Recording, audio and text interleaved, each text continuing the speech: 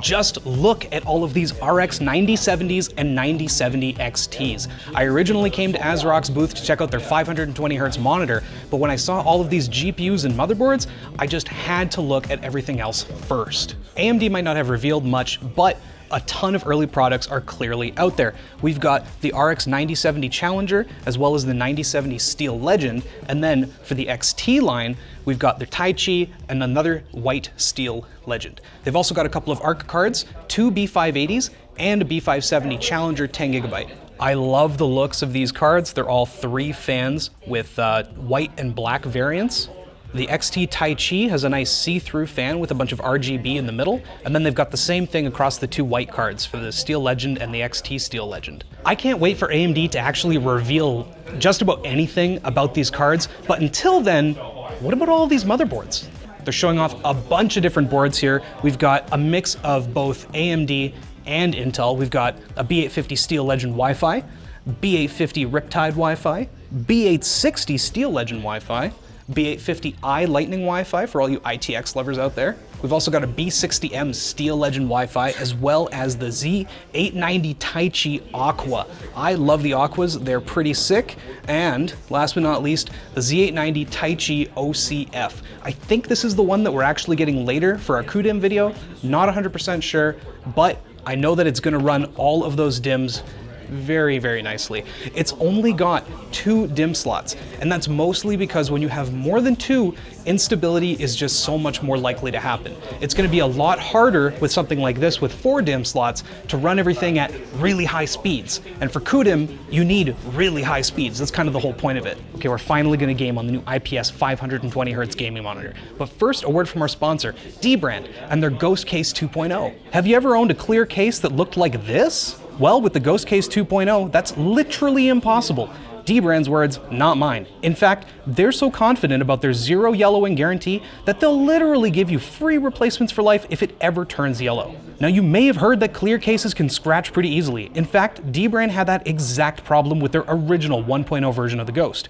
Not anymore. They spent over a year developing an all-new scratch-resistant coating and replacing every single Ghost 1.0 customer for free. So if you want to get the holy grail of clear cases from a company that cares about their customers, head over to dbrand.com/ghost, and for a limited time get $10 off, no coupon required. ASRock's PG27 FFX2A is IPS, so unlike other fast TN panels, you've actually got really good color and viewing angles. It covers 94% of DCI-P3 and 123% of sRGB and hits 400 nits of typical brightness. As for size, it's a 27-inch screen with a 1080p resolution, so PPI leaves a bit to be desired, but that's perfectly okay as long as the price is right.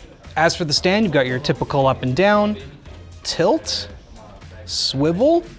Can it pivot? Can't pivot. That's okay. Still pretty sweet. Honestly, most people aren't going to be pivoting a 520Hz gaming monitor anyway. I don't think you're ever going to put this thing into portrait mode.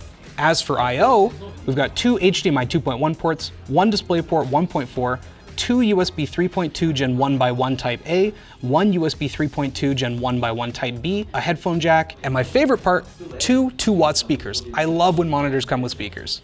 But enough of all that. It's time to game. We came here earlier to make sure that CS2 was downloaded and installed. It's time. Man, I gotta say, 520 Hz is a lot.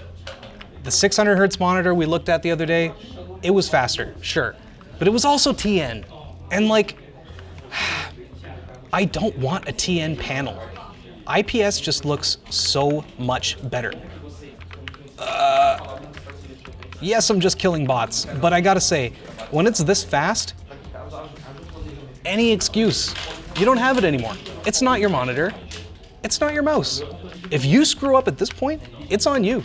When you've got that mixture of high refresh rate and fast pixel response times, the screen just clears up so fast. So you do a flick, and bam, you're good. You can just get on target and shoot.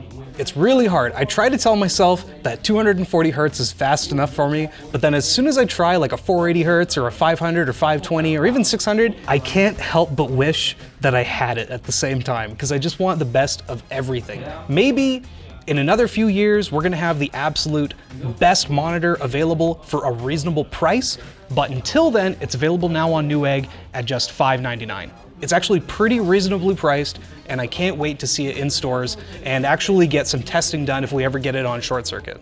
Thanks for checking out ASRock's booth with me, guys. If you want to check out any other CES videos, there's a lot of them. Maybe the ASUS booth we're going to check out a little later today.